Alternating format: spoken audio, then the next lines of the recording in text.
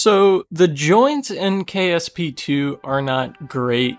I've built my fair share of wobbly rockets in the past few days, and today I'm going to show you how to fix it.